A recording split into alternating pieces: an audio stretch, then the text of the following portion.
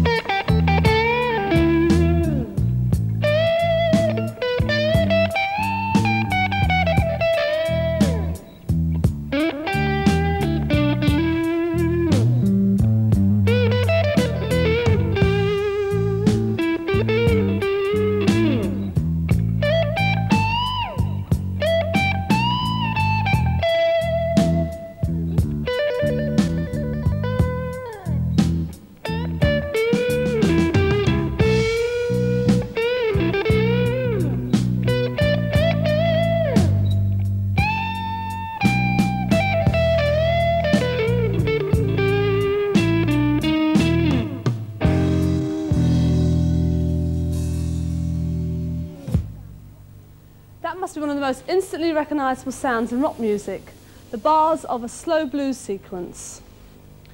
Rock music vocabulary begins with the blues, not only because it initiated 2 major styles, rock and roll and rhythm and blues, but also because it permeates just about everything that you hear in rock today.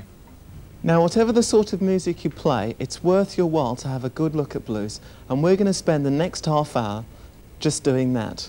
We're going to look at the way it's been put together, and we're going to look at the way that blues has been a major influence on rock all around the world. The power of the blues lies with the emotions that the music unlocks, and this is due to a musical tension and resolution. There are 3 areas of tension and resolution. The first one is the solo voice, which is a vital feature of this style of music.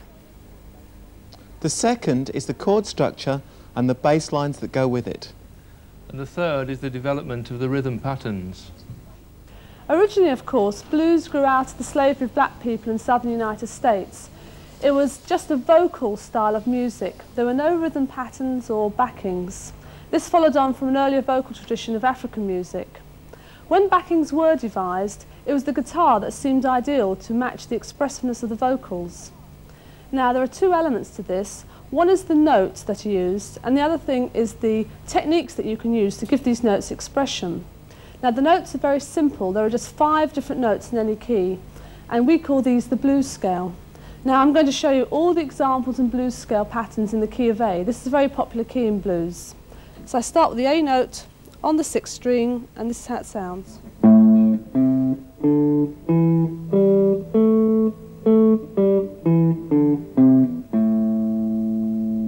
Now, let's extend the 1 octave blues scale up another octave. So I'm going to play the same notes, starting on the note of A.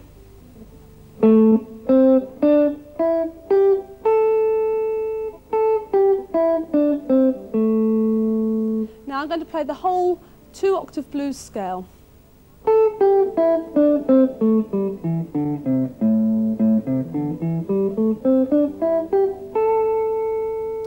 But of course, on the guitar you can play notes in different positions, so you can play the blues scale in different patterns. Now, guitarists usually call these box patterns. Now, the 2 octave blues scale we've just been looking at is usually the first box pattern that you learn. The second one is like an extension of that blues scale. So again, in A, it would start here on the 3rd string.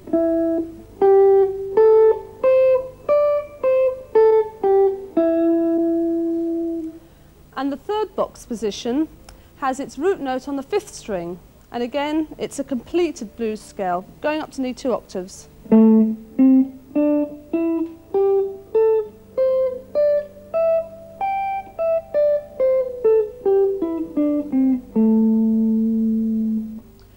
Once you've learnt these patterns and you can join them together, it means you can jam for hours. Now, we're going to look now at a great blues guitarist, the late Freddie King. Now, he's just using the 5 notes of the blues scale mainly, and in just 1 box position here. but you never think it to listen to him.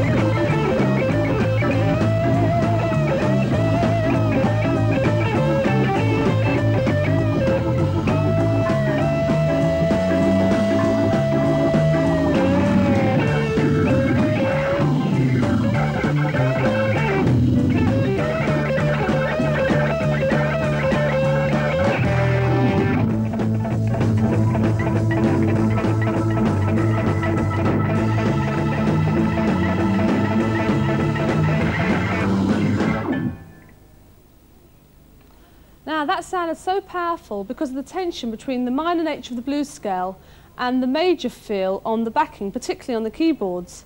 But of course it wasn't just the notes that Freddie was playing or the box position he was using, it was the way he played them. And we're going to look now at some techniques you can use to make the notes more expressive. Now probably in playing blues the two most important techniques are vibrato and string bending. They're usually used in conjunction with each other, but I'm going to look at them separately so you can see exactly how they're done. Let's look at vibrato first.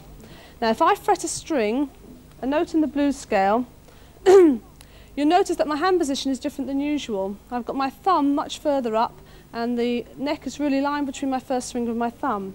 Now to get a slow, even vibrato, you need to move the string from side to side of where it would usually lie, so you're shifting the pitch of the note up and back down again. It sounds like this. Or faster.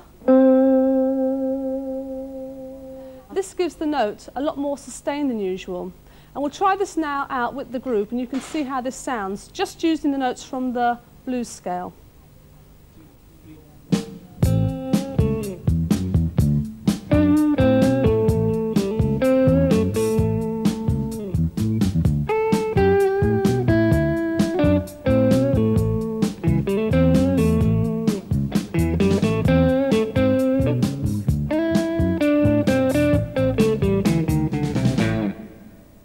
Now the second technique we're going to look at is string bending.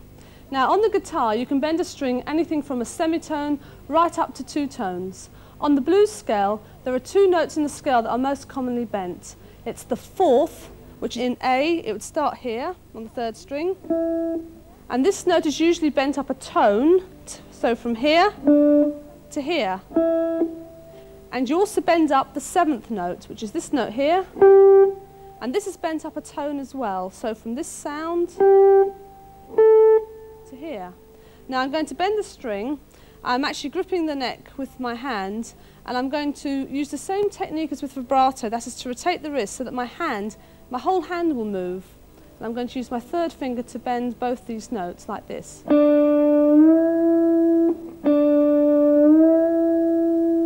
And the 7th note.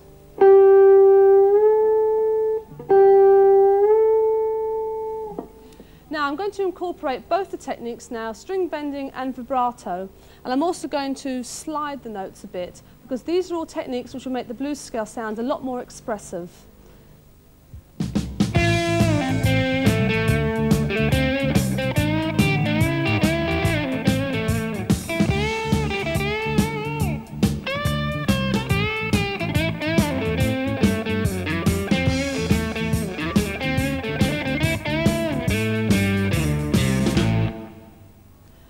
Guitarists use these techniques generally to imitate the power and expressiveness of the vocals, and this approach to rock soloing has become very popular through guitarists like Eric Clapton and Jeff Beck, who brought the blues to a much wider audience in Britain in the 1960s.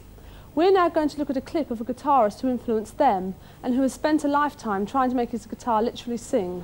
This is the incomparable B.B. King.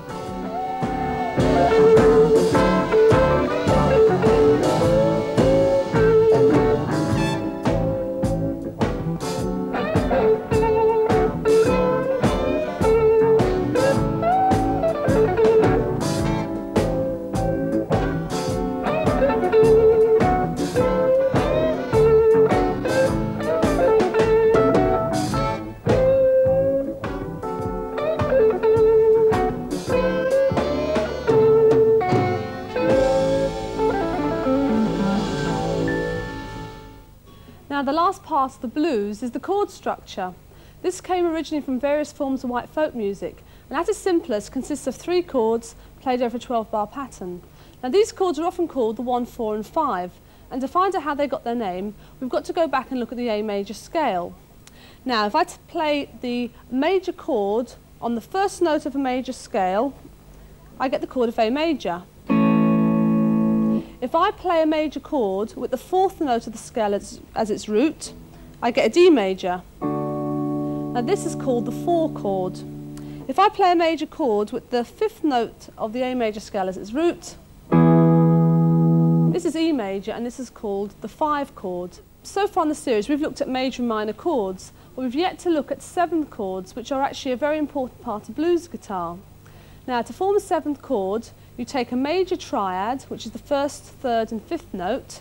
In A it would be this, and add on a flattened 7th.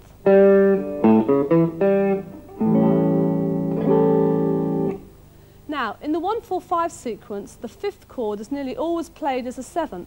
So let's look again at the 1, 4, 5 in A, 1 chord, A major, 4 chord, D major, 5 chords, this time it's E7th.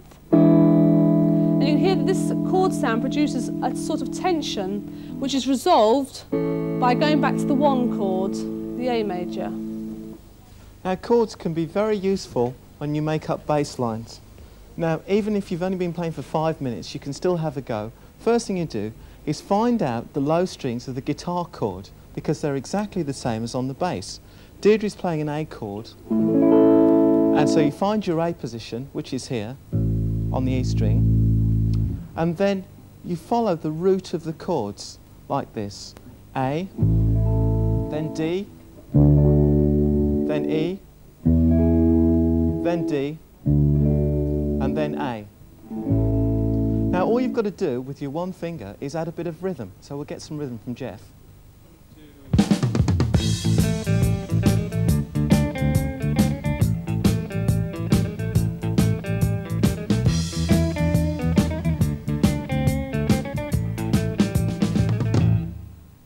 Right, now the next step is to find out what's in the guitar chords. There's a root, a 3rd and a 5th. Root, 3rd, 5th. Against the chord they sound like this. And then you remember the finger shape that you've got and copy that when you move to your new root on a D, like this. 1, 2. That's for D, and then you can copy the same finger shape and play E major like this.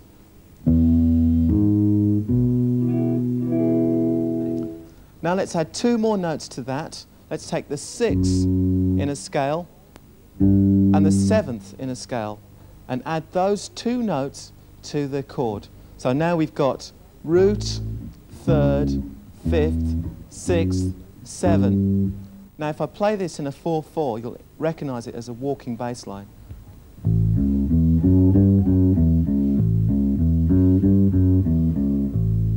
Now the good thing about that pattern is that if you change the rhythm just a little bit and play it in unison with the guitar, you get some great rock and roll riffs.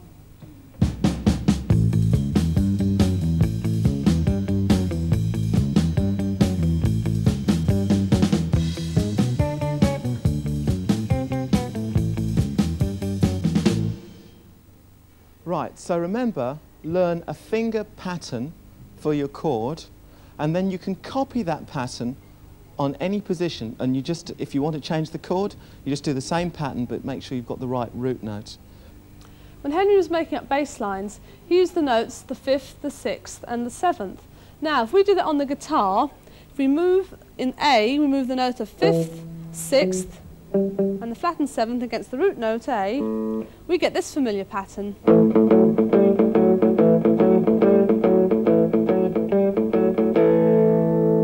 You can also add notes to chords as well. For example, you could add a 4th to a major chord and get a suspension, quite dramatic. Or you could play a 9th chord, which has got a more jazzy sound. We're going to be looking in more detail at chords like this later on in rock school, but for the moment we're going to look at two guitarists from quite different backgrounds. They both end up playing 3-chord blues, but because of the way they play the chords, they produce quite a different effect.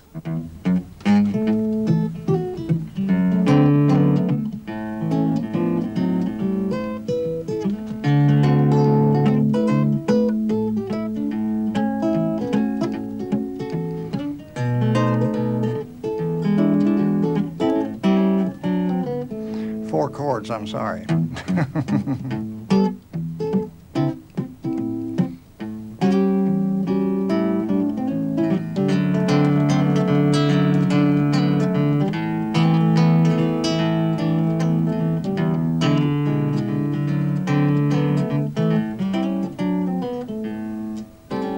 3-chord blues.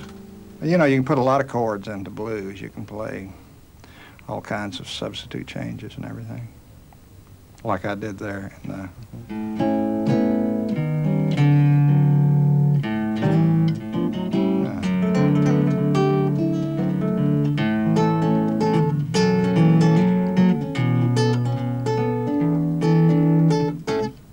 You can have like sort of like rock blues, which is, you know, that kind of stuff, Chicago blues, or you can have jazz blues, things like The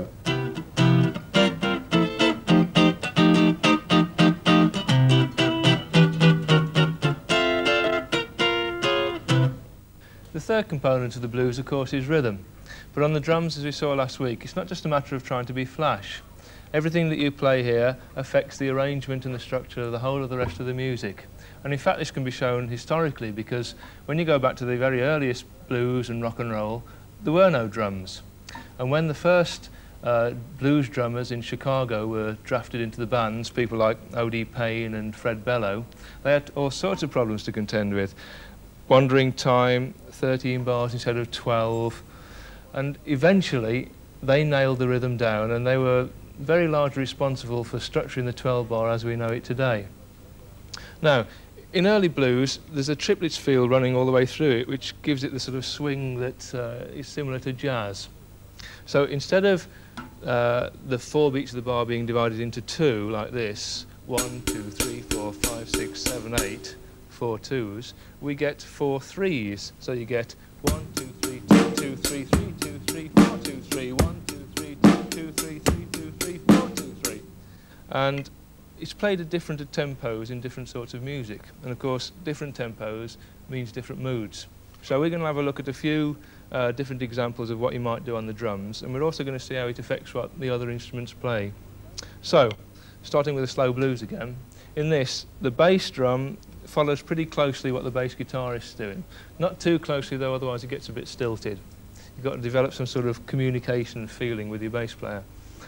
Also, the snare drum on 2 and 4, the guitar goes along with it, chops on the 2 and 4. So you get this sort of sound.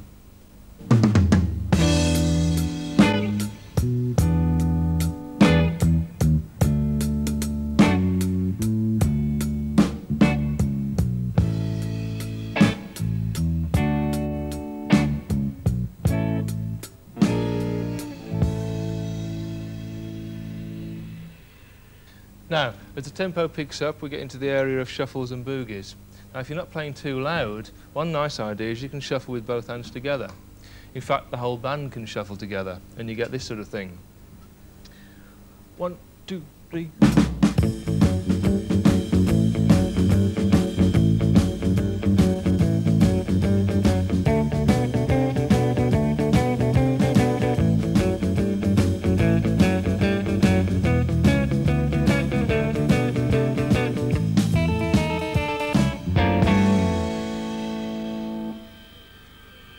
Okay, and as we go up to really fast tempos, we get into the area of rockabilly. You can do this in a country manner like...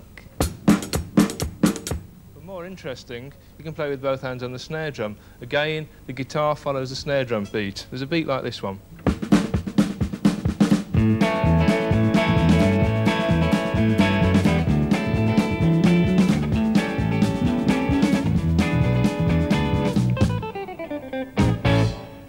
Now, all these fields have got a triplets feel going through them. Whereas you saw last week, the other big influence on rock music is Latin. And this is most obviously shown by the straight eighths beat on your hi-hat. So that instead of this,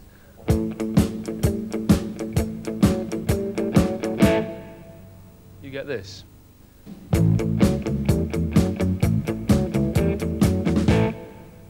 The other thing that comes from Latin, we talked about last week, the clave rhythm.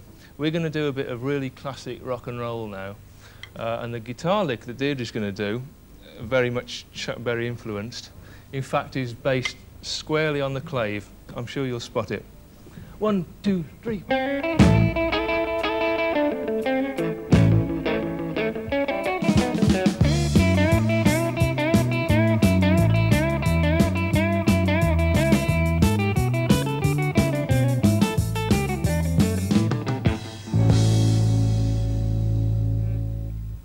We hope to have shown you how flexible the blues structure is. No two guitarists will play a blues riff the same, so you can actually build up your own personal expression using the blues scale. And that's why it's so popular. Blues means something different to everybody. We're going to look now at a guitarist who's actually got quite an unusual style. This is Wilko Johnson, who came to fame with the London R&B band Dr. Feelgood. Come on in and get your guitar, Wilko.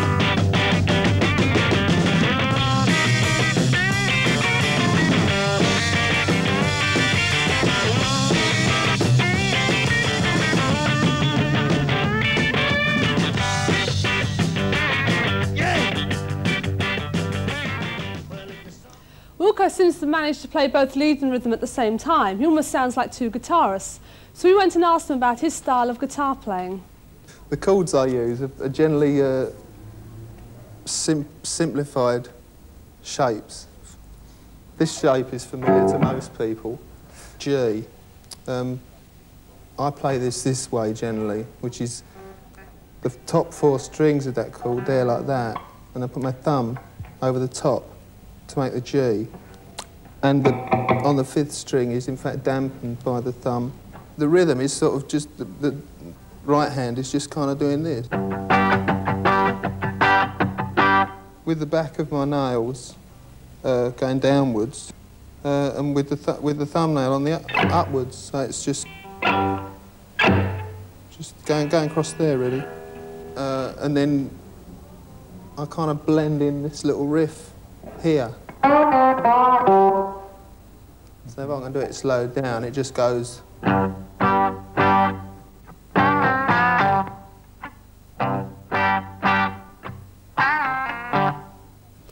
We're going to end the programme with another British band who play blues-based music. The sequences are still 12 bars using the 1-4-5 chords. The lead lines come from the blues scale. This is Status Quo, playing the classic Caroline.